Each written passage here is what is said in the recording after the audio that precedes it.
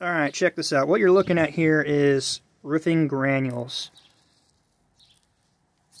There's a big pile of them, actually. I'm going to try and get this video in just real quick, within a couple minutes. So, I'm in a shed that keeps various things like hip and ridge accessories, just random shingles for repair work. It's not one specific brand, but there's been various GAF, ICO, TAMCO, Certainteed, Owen Corning, all in this shed. The one similarity between them all is it's an oxidized asphalt shingle. What is oxidized asphalt shingle? It's a centuries-old, very dirty manufacturing process where they high heat... Well, let me back up. Why does it need to be that way? If you just smeared a tar shingle together and you put it on your roof in the hot sun in the summer, it's going to run right off of it. So they have to condition it and make this process. Look it up. It's highly pollutive, just dirty. They heat it really hot. They throw a flux in and oxygen and treat it, and it becomes an oxidized asphalt. So it brings up the temperature of what it can withstand before it just runs off your roof.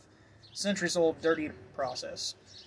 There are other brands on the market that have a SBS Polymer modified line. Typically, they're higher-end shingles. They sell you all the cheap oxidized asphalt and get you into a high-level polymer modified. Malarkey, on the other hand, what I switched to, has their entry, their mid-grade, and high-end, and above, all polymer modified. They started this back in 1986 when they went to a polymer modified shingle, SBS Polymer modified. The difference is it's a much cleaner process of manufacturing, and it's rubber-like characteristics. They recycle, upcycle, whatever you want to call it, on an average size home equivalent to about 2 rubber tires, 350 milk jugs into the manufacturing process that give it a rubber-like characteristic. So an oxidized asphalt, when a hailstone hits it and it smacks it, it's kind of like thermal shock from the cold rain and everything hitting in a hot summer day. Then the hail hits it, they come off. Manufacturers saying, no, it's voided the warranty because you have hail damage. Then the sun gets down into the asphalt and it tears it up. It degrades the asphalt. That's why you want your granules stuck up there on your roof to keep the sun and the elements from the asphalt. You don't want this in your gutters or in your lawn because the copper oxide can put a hurting on your landscaping as well. So if you yourself or you know somebody looking at getting a roof, really investigate and look into an SBS Polymer modified before you make the decision on what shingle to get. Now again, many brands have this, but they're higher end. Malarkey has it at their entry and up.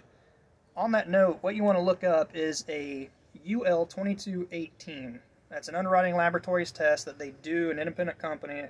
Underwriting Laboratory is the big company. They do a lot of testing. They test various hail size simulated strikes onto your shingle, and if it carries a Class 3 or Class 4 hail rating, most insurance companies will give you a discount on your premium, which could save over the long run. In just a very few short years, you could save the difference in the cost of material. So look it up. Again, that was UL 2218. It is a SBS Polymer modified shingle, and Malarkey, yeah, growing up I was like, that's a bunch of malarkey. Malarkey is the name of the family. It was an Irish family that designed the shingle, which they went all polymer modified back in 1986. They're pioneering the way in it. They have a lot of other good features like a tapered shim, a defined nail strike zone, a 1.25 inch common bond. A lot of good features with it. Look it up, check it out. It's going to hold up a lot better when you have hailstorm. You don't get all these granule hitchhikers coming off. I mean, you're paying for a product that carries a specific advertised weight. But when you open the bundle and you carry the bundle up on your roof and you open it up and you get a bunch of granules, not only is it slick and dangerous for the guys installing the roof because you're walking something a little pitchy and you slide off it, it's like little ball bearings under you. You're paying for it to protect your shingle and look good. Why do you want it coming off if you're paying that kind of money? Come on, manufacturers, I'm not naming the name here, but let's figure it out. Get with times, go to Polymer Modified. Anyway, if you like the video, give me a thumbs up, share this. If you know somebody looking at getting a roof, really look up that class rating, UL 2218, and why you want to invest in a Polymer Modified shingle, SBS Polymer Modified. Don't ask me exactly what it stands for. It's like, I'm not even going to try. Just Google it. It'll tell you all about it. Have a good one. Like, share, subscribe. Appreciate it.